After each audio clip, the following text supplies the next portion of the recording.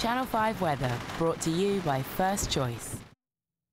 Hi, I'm Sian Welby. Well, I hope you had a lovely day today and are enjoying your evening in. The weather's taking a bit of a turn for the worse starting tonight, and then for the rest of the week, it will be staying quite unsettled, wet and windy for some. So this evening, the worst of the rain is in West Wales, and then overnight it will push further north into northern England, Northern Ireland and Scotland, and then another batch of rain will head towards the southeast. Now, this batch could be potentially heavy and thundery, and the winds will pick up. The only good news is for those expecting flights early tomorrow morning, hopefully that fog won't be a problem. In fact, for much of England and Wales, it should be fog-free, perhaps only the north of Scotland really being affected by misty and murky conditions.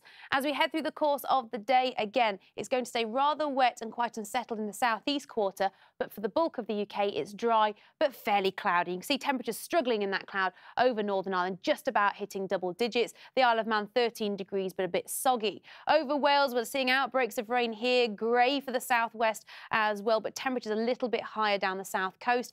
Towards the southeast of England, East Anglia and the East Midlands, some real heavy downpours expected here. Again, as I say, the odd rumble of thunder. Further north, fairly dry, a few showers here and there. And for Scotland, struggling. It will be feeling quite chilly here with temperatures in single digits, but a glimmer of sunshine towards the north and the west.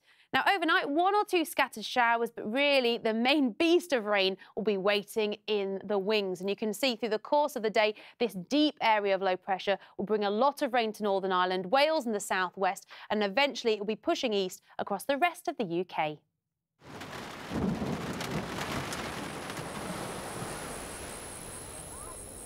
Channel 5 weather, brought to you by First Choice.